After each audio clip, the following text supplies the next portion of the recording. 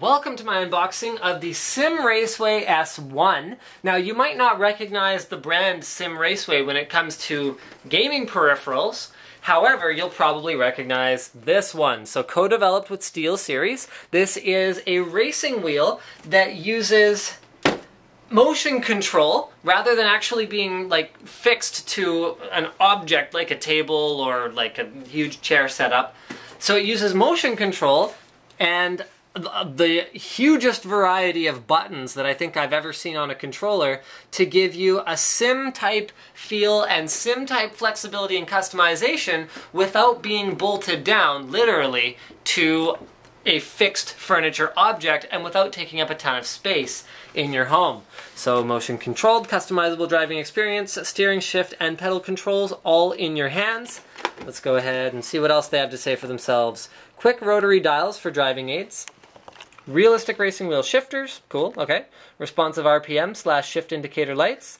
Customizable steering sensitivity, rubberized racing wheel comfort grips, and fully programmable 15 buttons and D-pad. Alright, so full range throttle and brake controls and a high accuracy handheld motion controlled steering package co-developed with SteelSeries. So, it includes SimRaceway the game. However, saying it includes SimRaceway the game is kind of like saying that it includes Oxygen, because SimRaceway is actually free to play, which is pretty cool. Online world, focused on live multiplayer racing, free to play, no subscription fee, simulation grade driving physics, laser scan tracks, and proprietary skill matching technology for closer racing across all skill levels. That can be a huge problem with racing games if you have that like super legit player that just sort of destroys everyone else. It's not really fun to race when you're actually alone on the track and you have no chance of catching up to anyone or anyone catching up to you. That's just boring. Oh, it also comes with $10 of in-game currency, so yes, it's free to play, but micro-transaction driven, so you can buy like cars and stuff. Cool. Okay. My understanding is people who like racing games like, you know, driving the cool car in the racing game and, you know, that sort of thing. So I'm not much of a racing game guy myself, so don't get me wrong. Although I shouldn't really call it a game outright, because SimRaceway is not it's more of a sim than a game. So games tend to have more of an arcadey style of physics where it's not realistic, but it might be easier or more fun for novices, whereas sims tend to be more realistic, so it's easier to do things like spin out and crash. But if you actually wanted to practice, I mean, some sims even are used by professional drivers to practice a new track that they haven't done before. So if you want a more realistic driving experience, then you definitely want to go with something that uses realistic physics. And if I could get this package open, I would be some kind of a hero, man, because this is unbelievable. Oh, it should be noted, though, that just because it's compatible and comes with SimRaceway and comes with $10 of in-game money, it is actually compatible with any other PC racing game as well. So they list a bunch of them on the website that it is specifically compatible with, but then at the end it just says, also, all PC racing games. So that is totally never going back in that packaging. That much is very clear. What do we got here? Long periods of repetitive motion using an improperly set up workspace. Oh, look, there's your SRW currency. Cool. Okay. And also seems to come with a small instruction guide. That's very eco-friendly. You know, small instruction guide. So you can tell they didn't cheap out on the instruction guide because it's printed in color, but that they didn't want to, you know, overdo the paper. We have dispensed with discs to save the planet. That's right. Don't bother throwing away the CD. It doesn't come with one. You can just download the latest off of, simraceway.com/download_client. There you go. Getting started guide and blah, blah, blah. Ah, that's what we want. So this shows what all of the buttons are for by default and what they actually do. This talks a little bit about the steering wheel allows you to fine-tune SimRaceway's driving aids in order to suit your preferences. So to change the value of an assist, select using the assist dial and then turn the assist values dial to your desired setting, low, medium, high, or off.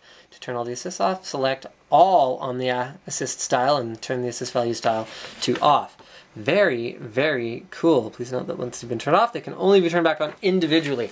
So assists, driving assists, you got all kinds of different things. Oh, that's some pieces of the red packaging. Okay, so spin, stab, shift, clutch, ABS, brake, traction, steer, pit, invol, lock, and all. So lock would probably be what you'd want to have it on after you've set everything. So basically if you go, okay, I want clutch assists to be high. So you set it all like that. Very cool. So I'm going to turn that off by default. And okay, so here's our shifters. Here's our presumably throttle and brake, but give me a sec, guys. Alright, so I was right, which is a miracle because, like I said, not really into racing games. So this is shift up, shift down. This is your brake. This is your throttle. So these are all actually easy to reach, even for someone like me with relatively small hands. However, once you're on these, I don't know that you'd, I don't know that you'd necessarily be able to reach everything. So you can see my thumbs can just barely make it to the paddle, and then just barely make it to some of these. However, most of this stuff you shouldn't really have to use in-game. So let's have a look at what all of the buttons are. So the conveniently located buttons that I will realistically be able to press, no, I can't reach that one, can't reach that one, that I'll realistically be able to press with my fingers on the paddles, shifting and braking, and are look right and look left. So that's, yeah, okay, that's pretty basic. The stuff that I realistically wouldn't be able to reach, but most people probably could, are things like speed limiter and request pit. It should be noted that things like speed limiter, so this is for when you're in the pits, are not necessarily available on all cars, but because this is a racing accessory, it does have the, it does accommodate some special options that aren't available on all cars, like launch control, which gets you off the line if the car supports it, and boost, which it boosts your speed if the car supports it, so things like that. So if you have larger hands than me, remember guys, my hands are super small, then you should realistically be able to reach this, probably this. You should be able to reach boost as well as lights. I just can't quite make it there. So what else do we have? So we got look back, rear brake balance, front brake balance, launch control, which we covered, HUD, which I think is fairly self-explanatory, shows you the HUD or doesn't show you the HUD, horn. This one, now this button actually has very cool functionality. What it does is it makes it so that the car will actually lift off the ground, and then it does like a complete rotation, and then it will flip the wheels from the top of the car down to the bottom, like from the bottom of the car down to the top of the car, like Transformers style, and it will go along the road like, no, actually it just honks the horn. So that honks the horn. This is for navigating menus. So you got like enter, select, your D-pad, as well as your back button. So you can actually, I mean, that's one of the biggest frustrations with most racing wheels. Well, the only real racing wheel that I've really used in the past, G25, was that you actually still have to have a keyboard handy for a lot of games because you can't navigate anything. But bearing in mind, I didn't have the shifter plugged in, so I think that has navigation buttons on it. But there's a lot of accessories to plug in, whereas this is just one piece that you can like store in your coffee table and not, worry about it being in the way all the time, right? Okay, camera view changes, all of that stuff. Aha! So steering sensitivity, you can change it anywhere from 180 degrees to 360 degrees. And then this we have already covered. So let's see what else SteelSeries has to say for themselves here. Like I said, guys, I am not a racing aficionado, so this is something I do need a little bit. Oh, actually, no, wait, come back. This is cool. So the rubberized grips here are awesome. These are like the stickiest rubber grips ever without feeling like it's sticky. You know how sometimes you're just like, oh, it feels like, silly putty. It's not like that. They feel very, very nice. It would be very difficult to accidentally drop this controller. The rest of the unit has like a soft touch feel, which is also very nice. It has a braided cord. We should have a look at how long the cord is, actually. That could be relevant. So you're not going to be plugging this in from, a super long way away. It looks like about a Linus arm span and a half, which for those of you who work with real measurements is probably about 10 feet. Okay, or 3 meters for those of you who use like real measurements, like not imperial measurements.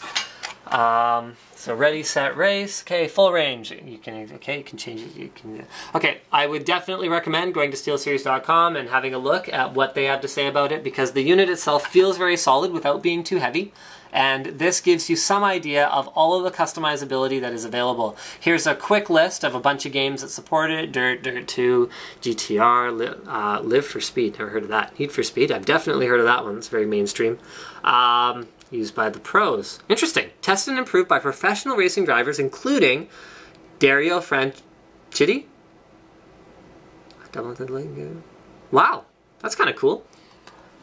I mean, it's one thing when there's like a mouse that's like approved by pro gamers, but when you have like a wheel that's approved by pro drivers who like actually have to like risk their lives to do what they're doing and they say it's okay, then that's sort of meaningful, actually. For a neutral setup, okay, you can compromise between this and this. So I think the point of all of this is the convenience factor. So not having the bulky setup, the customizability factor. Yeah, it's kind of neat. I mean, it's a lot better than holding like a Wiimote. So the PC is still light years ahead of consoles in terms of that. The one drawback from my mind is a lack of force feedback. So personally, I have a hard time with racing games already. If I don't have force feedback, I have a much harder time with racing games. However, if you just want, the convenience factor, if you don't care about the force feedback, and you want something that you can just kind of pack up and take with you somewhere very conveniently, then this might be the way to go. So thank you for checking out my unboxing and first look at the S1 from SteelSeries, the SimRaceway branded S1. Don't forget to subscribe to Linus Tech Tips for more unboxings, reviews, and other computer videos.